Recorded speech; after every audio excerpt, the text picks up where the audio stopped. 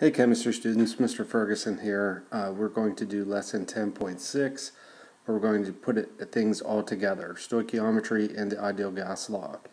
So what we're going to ask you to do is to solve stoichiometry problems that involve conversion of gas volumes at both standard temperature and pressure conditions and at non-standard conditions. I'm going to give you the good news right now. There is no post-video question at the end of this.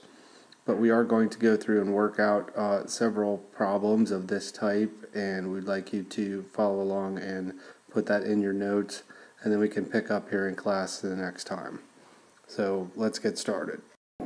So for these problems, we're going to require the use of the gas laws as well as the reaction stoichiometry. And the key gas law that we talked about last lesson was the PV equals nRT. This gas law can be used to derive any other gas law, and if you don't remember the other gas laws, you can use the ideal gas law to pretty much figure out any problem as long as you're willing to do some extra math.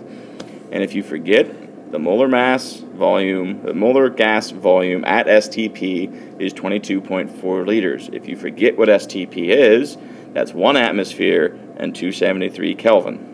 And we actually will need to remember those two facts because we end up substituting those into the conditions like in the combined gas law or something in some of these problems. So just to also review, we've got the other gas laws. You should, that Boyle's law is P1 V1 equals P2 V2. So we paused the video and just wrote out all of them. These are all the gas laws, which again, you should know them already. Boyle's law, Charles' law, Gay-Lussac's law, Avogadro's, and the combined gas law, and like we said, the ideal gas law. So you've got all those kind of in your toolkit now, and you can pick the one that you need to get you to the answer. Let's just try a practice problem with this. So what we have here is a screen capture of one of the problems in your packet. This is problem 2. It's at the top of page 44. And you're going to be assigned to do a number of problems like this, so we thought we'd choose one and kind of show you how to approach it and work it out. So this is a type of reaction stoichiometry / gas law problem. So let's work out each of the 3 parts of the problem, and we'll talk you through it. Okay, Mr. Hunter, let's get started. So it says propane burns according to the following equation. It's propane plus 5 oxygen yields 3 CO2s and 4 waters. So they first want to know what volume of water vapor measured at 250 degrees Celsius and 1 atmosphere is produced when 3 liters of propane at STP is burned. So the first thing we need to do is stoichiometry in this case, because we know we have 3 liters of propane. So our start point is 3 liters. Of propane. That would be C3H8.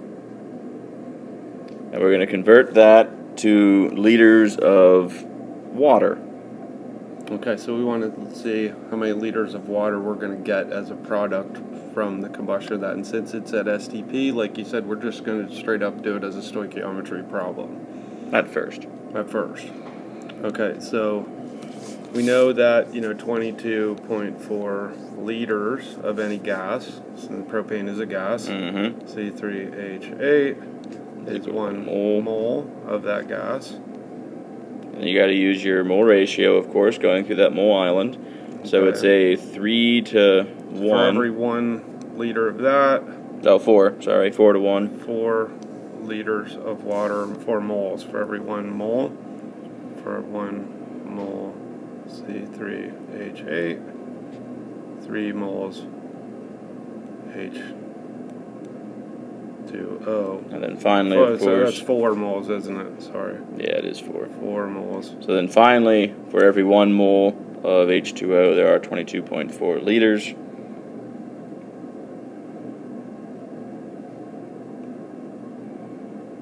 So this is going to equal out to 12 liters of water using proper sig figs. 12, no decimal. No decimal. No zero. H2O. 12 liters H2O.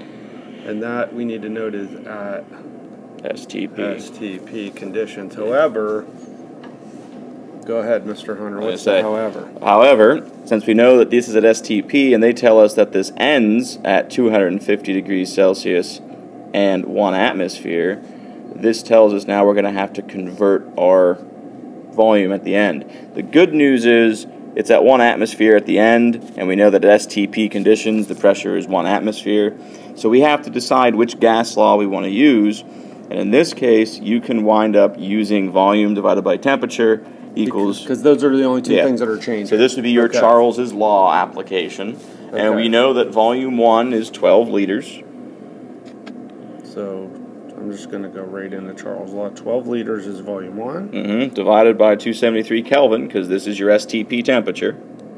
So that's T1. Equals X, because that's what we're solving for, X liters. X liters, or V2. Or V2, whatever you want to do. And then 523 Kelvin, because remember, you have to convert Celsius to Kelvin. Then so that's the 250 Celsius change to. And then you just do the math, and you find out it turns out to be 23 liters at 250 Celsius. That's liters of water at 250 decimal point. So for those of you who hate to label things, this is going to be pure misery. But now labels are more important than ever because you have to know at what condition, what the molecule is, and everything else, and what the unit is too. So there's 3 different things we have to know per question. All right, let's go on to B now. Okay. So part B says what volume of oxygen at 20 degrees Celsius and 102.6 kilopascals is used if 640 liters of CO2 is produced, and the CO2 is also measured at the same temperature and pressure. The key term there is same temperature and same pressure. So then we know that the only thing that's varying is the number of liters or moles. Right.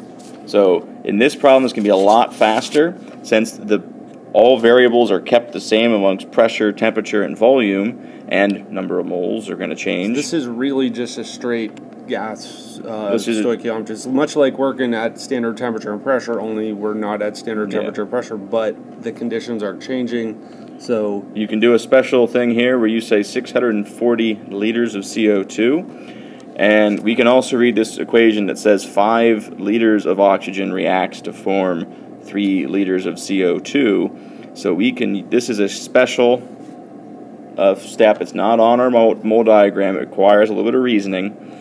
But all you have to say is 5 liters of O2 on the top for every 3 liters of CO2. And you can only do this because the conditions are the same. I'm going to repeat that again. Because those conditions are the same, we can do this. If they were different, it would require us to use one of the gas laws. And this turns out simply to be 1,070 liters of O2. With the sig figs. Yep. So, and again, we could have changed it to moles with the 22.4 like we did in the last one, but if you notice, that always ends up, you divide by the 22.4, then you multiply it back in at the end, and it kind of cancels itself out. So the big aha is like, yeah, these are moles, 1, 5, 3, and 4, but like Mr. Hunter just pointed out, as long as you're not changing the pressure and temperature conditions, those could just as easily be liters, because Avogadro's law tells us that moles kind of at a constant temperature are the same volume. The same. So that could be 1 liter at a given temperature and pressure reacts with 5 liters to give 3 liters and 4 liters. Now it only works also for gaseous reactants and products, but that's a big time saver if you make that you could connection. do the other steps, but the liters would cancel out. So let's just go on to C and finish up this problem. So for C, it's asking if 465 milliliters of oxygen at STP is used in the reaction, what volume of CO2 measured at 37 degrees Celsius and 0.973 atmospheres is produced. So the first thing I would do is take note of what units they gave us. They gave us a temperature, a pressure, and STP. And good news, STP is both a temperature and a pressure. So we have sets of both. We have a volume that's in milliliters. We can keep it in milliliters, but just because the ideal gas law states we want it in liters, I'm going to convert it quickly to liters. It's just 0.465 liters of oxygen. So then we have to convert this to liters of O2. We're going to show you the whole math just to let you know, so using your mole island, 1 mole of O2 is 22.4 liters at STP. Since our initial conditions are at STP, we can use these numbers. Then 3 moles of CO2 divided by 5 moles of O2. And then lastly, it'd be 22.4 liters of O2 equals 1 mole of O2. So take note of what's going on with our numbers here. Notice the liters at both stages here, both here and here, are going to cancel out. So really, you could skip writing this step knowing that 1 liter or 3 liters of CO2 is equal to 5 liters. Because the entire unit and number cancels. But so right here, you could just say, hey, that's 3 liters of CO2 and 5 liters of O2. Out. But at the same token, we just want to show you the full math just to help you visualize this. So when you hit enter, you get an answer of 279 liters of CO2 at STP. So then we have to decide which gas law we can use. This would be the combined gas law because they gave us a pressure, a volume, and a temperature. So there's our new temperature, there's our new pressure. We're supposed to find the new volume. So it would be, we're just going to write it out for you. The combined gas law would be V2 equals 1 atmosphere, which would be your pressure 1, times 0.279 liters, which would be your volume 1.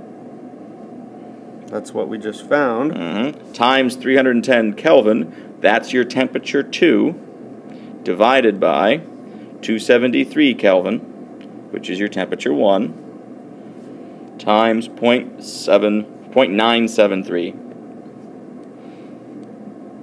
which is your pressure 2. Atmospheres. And if you hit enter on this, it turns out to be 0.325 liters.